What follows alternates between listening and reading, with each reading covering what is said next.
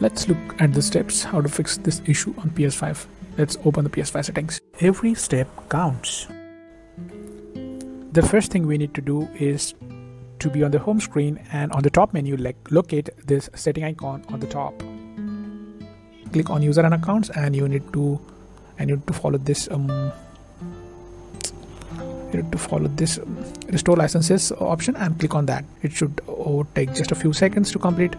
So let's see, check microphone syncs, go to settings, next scroll to sound, then click microphone, then adjust microphone level if needed. Let's consider adjust audio output settings.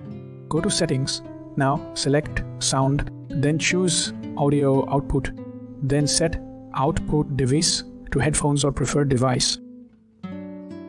The following step involves enable noise cancelling features. Go to settings, later scroll to sound, next click microphone, later enable adjust microphone level and reduce background noise.